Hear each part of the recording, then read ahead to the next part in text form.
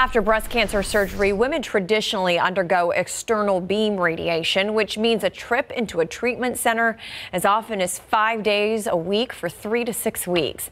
But for patients who live far away, that travel can be a burden. Stephanie Cerna has the details on a new targeted therapy that could provide a solution. For Kathleen DePaulo, being gathered around a dinner table with her extended family means the world to her, especially after fighting breast cancer.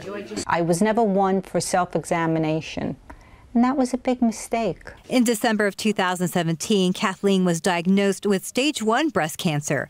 Making lengthy, repeated trips into Manhattan for treatment wasn't a good option. At the time, Kathleen was caring for her chronically ill husband, John. I had the anxiety that I would have to leave him every day.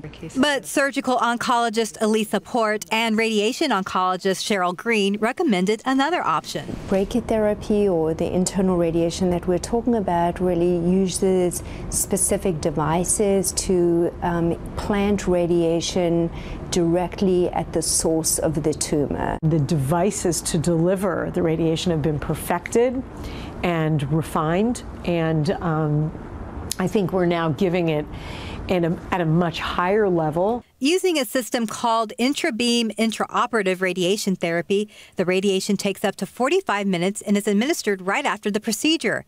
It only has to be done once. I woke up and there was my radiation was over. Kathleen now has more days like this, time with the people who matter most. Stephanie Cerna, KSAT 12 News.